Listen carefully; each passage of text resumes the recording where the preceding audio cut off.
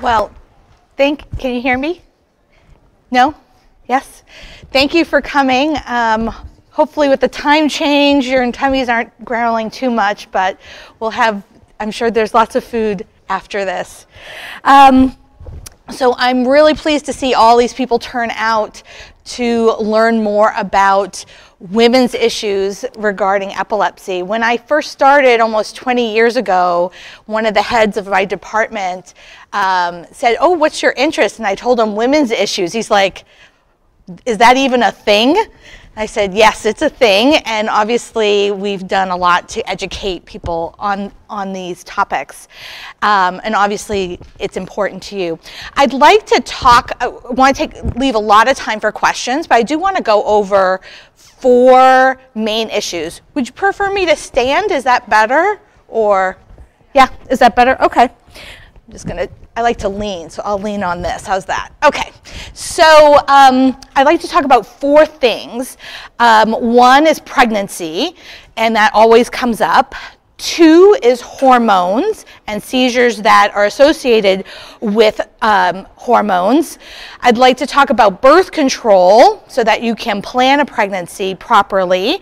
And then finally, I'd like to just speak a little bit about vitamin D and bone health. So those are the main things that are important to women with epilepsy. So the first one is pregnancy. Can I have a baby? Is it safe to have a baby? And the answer is yes.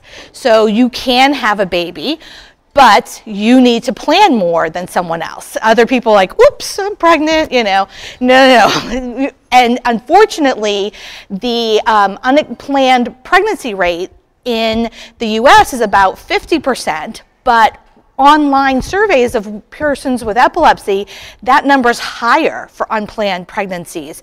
And it may be because the medications are interfering with your birth control.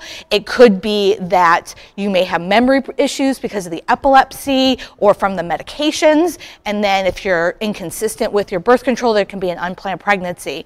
So I want to empower everyone here that a normal pregnancy can happen, but it does take planning. So one is that we do know which medications are safer. So you can all go onto the website, pardon me, the North American Anti-Epileptic Drug Registry.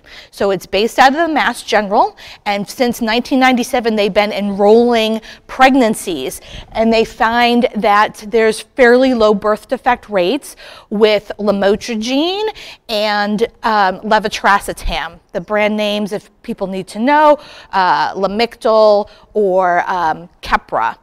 So those 2 are probably have the lowest, although we're getting more and more data for things like zonisamide and gabapentin. So those also have fairly low birth defect rates. All of the other ones are kind of in the middle. So topiramate has a birth defect rate of almost 5%. And then the ones that are to be avoided, if all possible, are valproate or Depakote, Depakine, and then the phenobarbital. Okay, and taking only one medication is better than taking multiple medications. Okay, you can have a perfectly healthy baby with multiple medications, but we try to limit that. Okay, so that's with pregnancy. Now, you do have to think about if you're going to breastfeed or not. So most of the medications do get into the breast milk, but we see low levels transfer to the baby. And so my rule of thumb is if the baby is too sleepy and not feeding well, then maybe you switch over to formula or a mix. Okay. The other thing is safety. So baby, if you're having frequent seizures, we actually recommend having a changing table with a strap. So if baby is being changed, you have a seizure, baby's safe. And even as with your epilepsy, no standing water. So if you're going to wash baby, do it with a washcloth. If you're going to do the bath, make sure that there's someone with you, so if you have a seizure, baby doesn't drown. So just some kind of common sense things. So being on the safest medication that you can and at the lowest dose is preferable. Then moving on to hormones. Anyone feel that their seizures are worse with hormonal changes? Yeah, so you're being validated right now. This is a true thing, okay? So we do know that estrogen is pro-seizure in the brain. It increases connections. And actually progesterone is anti-seizure. It actually calms down. It boosts a neurochemical called GABA, and it calms down brain activity. So estrogen is pro-seizure, progesterone is anti-seizure. And so women's hormones are on a roller coaster every month. And so at mid-cycle, there's a peak in estrogen. And that, if you are sensitive to that, you may have seizures at mid-cycle. The other time is 1 or 2 days around menses when you start your period. That is a withdrawal from the progesterone. So if pregnancy doesn't happen, hormones come down, and that can trigger a seizure. So if you think that you have that pattern, you should be keeping a calendar so that you can go over it with your doctor or with your gynecologist to see what options you can have to treat that. So that will lead us into birth control. So birth control can help those seizures. So instead of going up and down on hormones, you can have continuous hormones for the month. The problem is that many seizure medications can be affected by, many seizure medications can affect the hormones. And one in particular, lamotrigine, is actually affected by the hormones. So if you're on lamotrigine and you add birth control, lamotrigine levels go down. So you do have to be wary of that. On the other hand, many seizure medications will make birth control ineffective. So if you're on low estrin, the low is pertaining to the amount of hormones. So low has less than low estrin, and so you may need the higher content for it to work for you. So many women with epilepsy, if they want birth control but don't want it to be a problem with their medications, they may go for an IUD or use other barrier methods, condoms, things like that. And then finally, I want to talk about bone health. You definitely should be checking your vitamin D. So some of the older medications can chew up the vitamin D. So what they do is they rev up your liver, and you know, if they chew up other medications, you've probably heard of that. Well, the same thing, it chews up your internal vitamin D hormones. So please get that checked. And what I recently found out talking to some of my colleagues, my psychiatrist colleagues, is that low vitamin D can actually contribute to anxiety. And anxiety and depression go hand in hand with epilepsy. So for sure, that's something natural that you should be checking. And then long term is to have, you know, strong bones. We don't want to have seizures, fall, and have a fracture.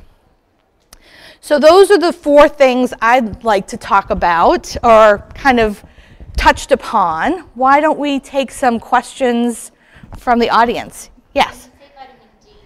We're going to the pharmacy. Vitamin D3. Which D? I have heard that vitamin D3, and if it's very low, there is a prescription one that's 50,000 units to boost you. You know who is very adept in supplementing people is your primary care doctor. They are all over this low vitamin D issue. And what they'll do is a weekly 50,000 units, and then, you know, you should, I believe it's 400 international units is the usual daily one, but persons with epilepsy, if you're on some medications that may predispose you to low vitamin D, you may need 1,000, you may need 2,000 a day. So be sure to get that checked with your primary care doctor if your neurologist isn't checking that. Yes? What has been your experience with getting diagnosed with epilepsy after pregnancy? After you're done with the pregnancy? Right. So, you know, the hormones definitely play a part. So persons with epilepsy, if you have the hormonally triggered epilepsy, sometimes that actually gets better during pregnancy because the hormones are kind of stable. But pregnancy in and of itself, your hormones are the highest they're going to be in your lifetime, that estrogen. So it's probably, an estrogen is proconvulsant. So it strengthens neural networks. And so I've had, I'm sure she won't mind, I take care of a doctor actually who has only had one seizure in her life, and it was postpartum, and actually on the day postpartum. So the other thing is that progesterone withdrawal. So if it happens immediately after birth, many times it is that progesterone withdrawal. And then she got an MRI and they found some scarring, and she's so funny. She's like, haha, I fooled everybody. I have this scar, but I'm a doctor. And it was only until after she had the seizure and someone imaged her. So, so if there is a very tight link between that big hormonal change, I would assume that it is a factor for sure. But then what can you do about that? So I validated everyone here that they've seen this, and we've done research showing that seizures, the highest likelihood for a seizure is the first day of menses plus or minus a day. That's the most common pattern as well. And then mid-cycle. So some women will go on continuous birth control, as I said. Others I have worked with and used natural progesterone, so if they have regular cycles, using some right before menses to kind of ease that transition, and then also mid-cycle. Because on the other hand, you do need to be working with a GYN because, you know, is it safe for you to be on hormonal therapy? What's your family history of breast cancer and all of those things? Yes?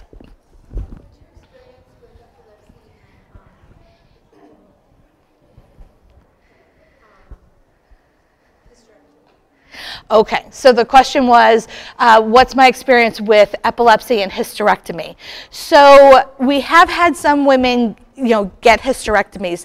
The thing is that the hysterectomy is not going to take away the ovaries, which are producing the estrogen, which can be one of the triggers. And so what happens is the estrogen goes high, and then you make the corpus luteum on the ovary, which produces the progesterone. And that is what is fluctuating, not so much the uterus. So we don't recommend getting a hysterectomy just if you have catamenial epilepsy, meaning seizures triggered by the hormones. Now, you can look forward to menopause, because then menopause, you know, we will not have that fluctuation. It's a plus minus whether or not you're going to go on, not you in particular, but anyone go on supplemental hormones, because again, that's another time that you're introducing hormones which can be pro-seizure. I have had persons who post-menopause, actually the seizures have gotten much better. You've probably talked to some of your friends who they've had migraines, and the migraines have gotten much better. It's fairly similar, right? Both these conditions are episodic, neurologically based, and so once you take that hormonal factor out, it should be better. Yes?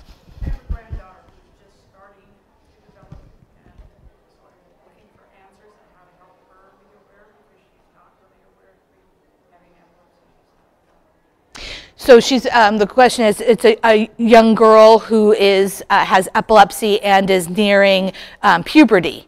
So exactly. So we have seen girls who are well controlled, and then things go haywire with puberty, especially because in the beginning, the periods are very irregular. So the hormones are quite off. There can be a lot of anovulatory cycles, so it's high estrogen with no progesterone.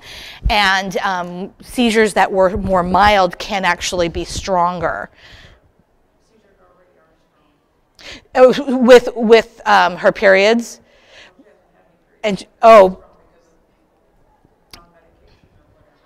exactly. So I would definitely keep a calendar once she starts having menstruation, or if they're getting worse, that could be a time to maybe bring in the pediatrician or endocrinologist to see what's going on with the hormones.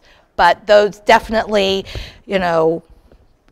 puberty, pregnancy, and then menopause are all big hormonal transitions in a woman's life, and it does play a factor in their epilepsy. Any other questions? Yes? So it seemed like the onset of my epilepsy, which is amnesia spells, started at the beginning of perimenopause. Interestingly, though, they put me on a very low dose of estrogen gel every other day. Then I have to take progesterone every 3 months. Mm-hmm. I just finished my progesterone and I'm starting to struggle. I don't seem to have a problem when I'm just taking the estrogen, which is pro-seizure. Right, but it's steady. It's keeping it stable. It's keeping it stabilized. And so, so when you've had estrogen your whole life, right? So your brain is not naive to estrogen, but it's just giving it at a more steady state. So when you were perimenopausal, you were having some anovulatory cycles, which were very high with no matching progesterone. And so every cycle, there used to be kind of this match of estrogen and the progesterone. As your body's trying to get rid of those last few eggs, you're having big hormonal fluctuations. So now the GYN has just overrided your natural with a low dose estrogen. Your body's not working so hard, and it just balances it out. The problem is that is the progesterone. So you go off the estrogen, or it's just no. Every 3 months they want the uterine lining Yeah. cancer. Yeah. And then have all this energy, and then as I'm going off it, I'm having like auras almost from Yeah. my body's in shock that the progesterone's not there. Mm-hmm. Yeah. So you'll need to talk to them about, is there a different way to do that? Can you get both estrogen and progesterone, or, at the same time, or, yeah. Another interesting thing, this all came on, I actually didn't know I was perimenopausal, but interestingly I needed an MMR booster shot. My MMR wasn't active. I became able to get measles and mumps. I know this whole thing went on with autism and all that, and interestingly, right when I got that shot, this all semi-started. So Well, it's interesting because we're learning more and more about autoimmune issues and epilepsy and inflammation in epilepsy, and of course women are more prone to autoimmune conditions. So it is something, if someone has new onset epilepsy, that's very difficult to control. One of the things that we do check now is this an autoimmune condition?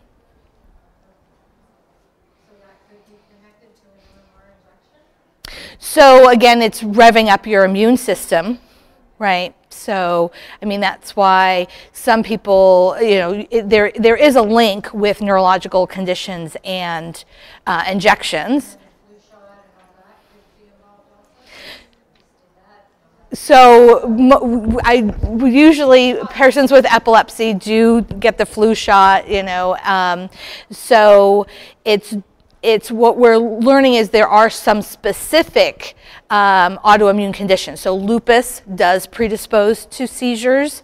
When people have something, teratoma, their body can make antibodies to that teratoma, which is a tumor in their ovary, which then crosses and attacks the brain. You may have heard of the book Brain on Fire, and so that's an autoimmune epilepsy, or actually an autoimmune encephalitis. So can we say for sure that link? Probably not, but epilepsy researchers are very interested in the immune system and brain link.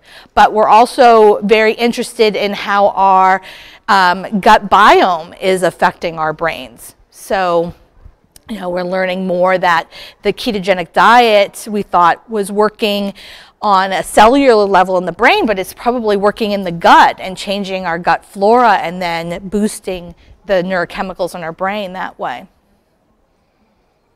What was the name of that book? Brain on Fire. So it is an anti-NMDA receptor antibody that attacks the brain. And it's a movie now? Yes. And it's on Netflix. Thank you. Yes. My 16-year-old daughter gets migraines that last a week during her menses. Aside from continuing to down the thousands of milligrams of medication that we shove down her, do you have any other suggestions? Is that something that you can consider looking at the hormones and that could possibly help the situation, or are they not related? Does she have epilepsy? Absolutely. Okay. For sure. So, there are many people in this room who will say, I get migraines before my seizures, I get them after my seizures. Again, they are episodic neurological events, which the hormones can trigger. So if she's getting migraines around that time, you can talk to the pediatrician, her GYN. She might be a little young for that, but I would definitely look into that. Is she having more seizures around that time? Usually starts with one, and then it's a week-long migraine. Oh, seizure and then a week-long migraine. But it's always during her menses. So obviously it's a hormonal trigger. But I'm going to segue into genetics. So genetics is the next big thing in epilepsy. So there, many times your doctor and myself included, we say, I don't know why you have epilepsy, but now we are testing. Usually children get tested right away, and I see mostly adults, right? And so, when do you test adults? So I have been testing persons when they are not fully controlled. Like, why are we not controlling these seizures? We're usually thinking about, surgical options or device options. And me being the scientist and being very curious, I'm like, what could we be missing? And so we're finding that many times there's a gene abnormality, and these gene abnormalities affect a certain,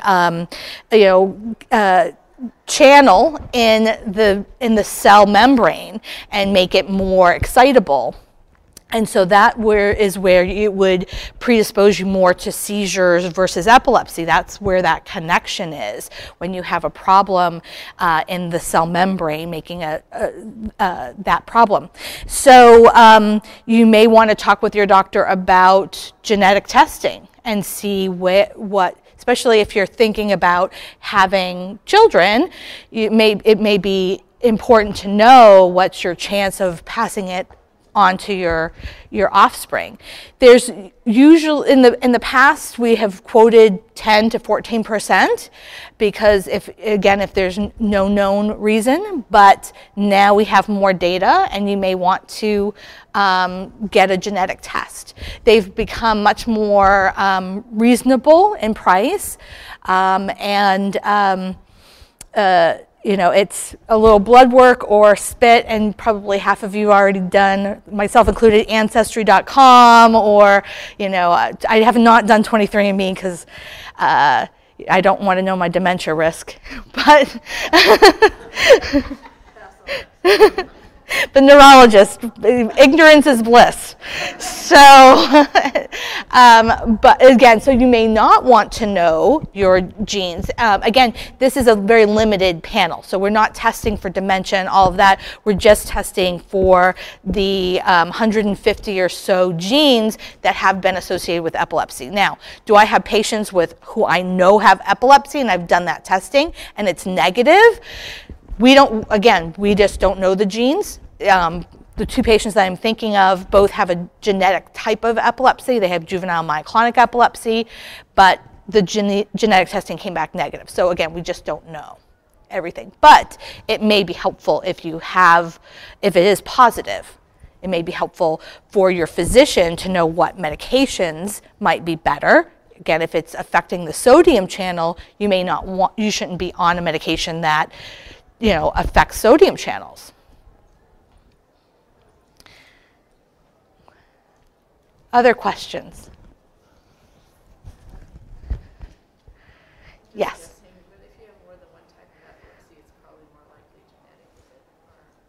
So if you have more than one type of epilepsy, is that genetic? So there is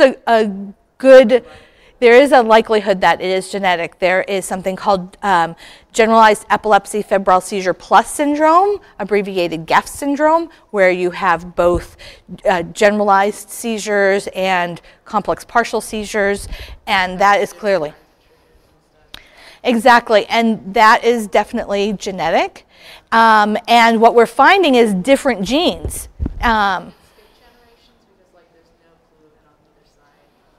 Mm-hmm. Yes. Yes, so, and there can be new mutations, so, for sure. So there can be, it can express itself differently. Any other questions? Yes, Ashley.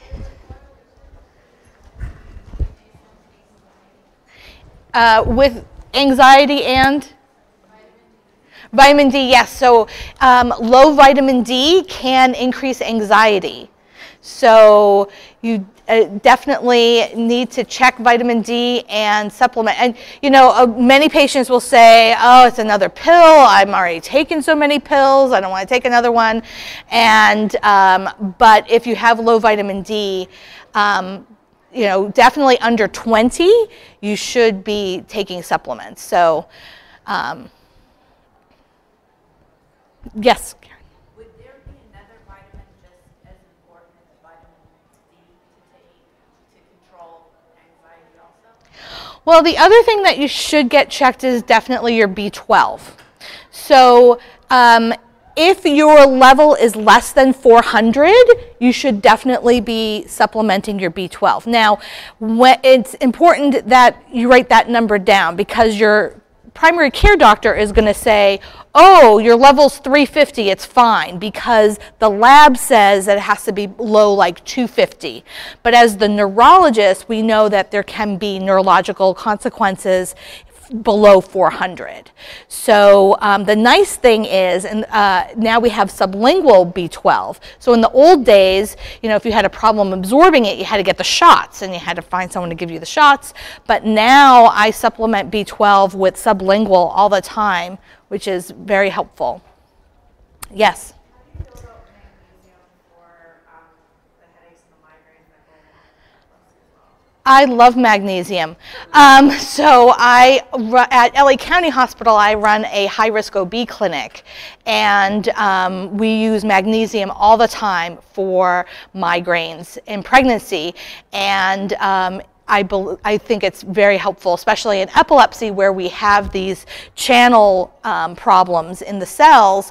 What magnesium does is it works on NMDA receptors. So it has a brain target and can calm things down. So my two go-tos are first magnesium, 400 milligrams twice a day, and then B2. And so B2 is also known as riboflavin, and it's, you can start as low as 50 or 100 per day. The maximum is 200 twice a day. We lost some people, but hopefully they got their answers. Anything else? So the studies were done at pretty high doses of 200 milligrams twice a day. And then there's some studies showing efficacy or benefits as low as 50 milligrams a day. So I might recommend 100 milligrams a day to start and then work up.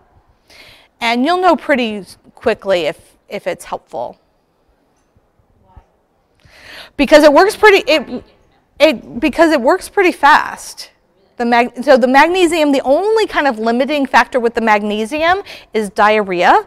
So the pregnant women are like, bring it on. And so that is many times the rate limiting factor for the magnesium.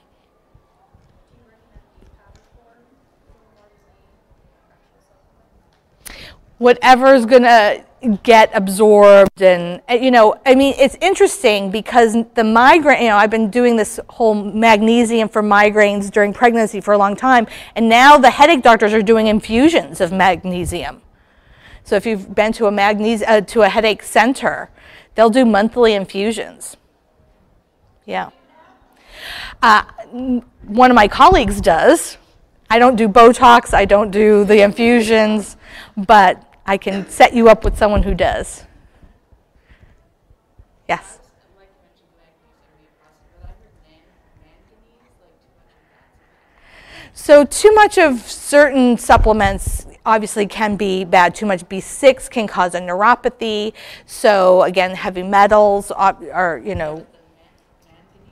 I'm not familiar particularly with that one, but I usually prescribe magnesium and B2 pretty liberally. Yeah.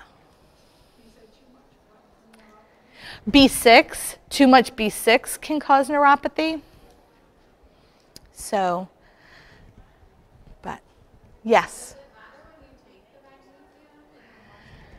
Well, some people, exactly. So a lot of people will take the magnesium at night. There's a new powder that says Calm. I've had patients bring that in. And so, yes, the Calm. I'm like, oh, I love it. I've looked at that. You can't take it during the day. I mean, again, Oh yeah, you can take it during the day. I mean, it's just going to it depends on how it affects you, right? I mean, you could be a lightweight, and I respect that. And people like I have, there's this like lavender tea that like puts me out, right? And so I can't drink that during the day. But I think it's again, I respect people's tolerance to different things because I think it's your genetic makeup. And I think that, here's the one time I think psychiatrists are ahead of the neurologists, because usually they steal all our medications, right? But they are doing more and more of that genomic testing to see how you metabolize the different SSRIs, the different medications. Well, I did have one patient that I tried to order it on, and the insurance denied it. But I don't know if that's because I was a neurologist ordering it, and psychiatrists have a better.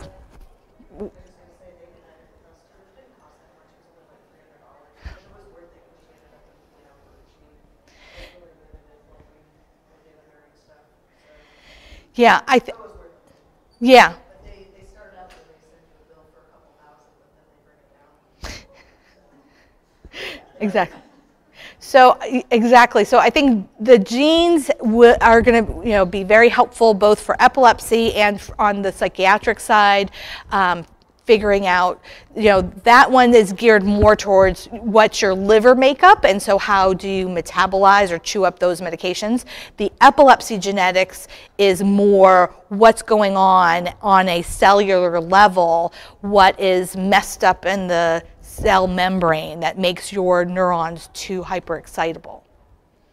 Yes? Okay, so my daughters and I were dealing with epilepsy and polycystic. Mm-hmm. Okay, so with tests do you think they would benefit most from this? 23andMe or Well, I don't do the 23andMe. Ancestry or I mean, Rite Aid has got one sitting there on the counter that says it'll help your. So the polycystic ovarian syndrome, thank you for bringing that up. So that too is a hormonal issue that sometimes the seizure medications can make worse. And there are certain types of epilepsy that predispose to polycystic ovarian syndrome. So there is the generalized epilepsy does predispose to the polycystic ovarian because of all of those discharges affecting the pituitary. So if it is running in the family, the epilepsy is running in the family, I would definitely look into the genetic panel, not 23andMe or Ancestry. Again, I don't get paid by this company. I use Invitae only because it's called Invitae because just similar to this other woman, they will work with you and make it a few $100s if your insurance doesn't cover it. Your doctor, exactly. The other one that I know of is GeneDx. So again, I'm not trying to promote anyone in particular, but both of those companies have a gene panel. So you know, again, it could, like I said, it could be negative, so it may not have the answer, but it has been very helpful when it is positive.